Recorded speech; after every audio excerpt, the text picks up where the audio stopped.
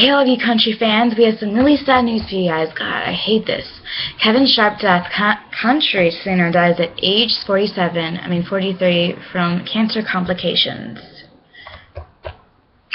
Country singer Kevin Sharp died this weekend at the age of 43 due to complications from cancer. The Nobody Knows that singer passed away in Fair Oaks, California on Saturday, April 19th. Sharp, who was diagnosed with cancer as a young man, reportedly experienced health issues due to the chemotherapy and radiation procedures he underwent to fight the disease. He overcame the bone cancer, Ewing's sarcoma, thanks to the treatments. His official site released a statement this weekend that the musician died due to ongoing complications from past stomach surgeries and digestive issues. The statement asked that fans and mourners remember the singer by donating to the Make-A-Wish Foundation. This poor guy, he's really young. Sharp released his first studio album, Measure of a Man, in 1996. I was 2.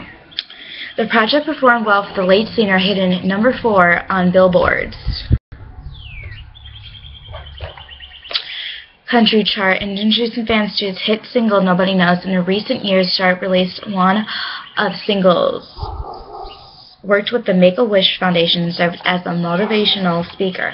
The California-born musician was remembered by fellow country artists this weekend. After the news of his death, country star Rodney Atkins wrote on Twitter, "Thoughts and prayers going out to Kevin Sharp's family, friends, and fans," while recording artist Brian White reflected, "So sad to hear of the passing of my dear friend and label mate, Kevin Sharp. So honored to have known him. So many great memories. Prayers going up to his family. We'll miss you and never forget you, Kenville." Oh, this is so sad. I don't even know the person, but I'm gonna say his name anyways. Rest in peace, Kevin Sharp. Bye, guys.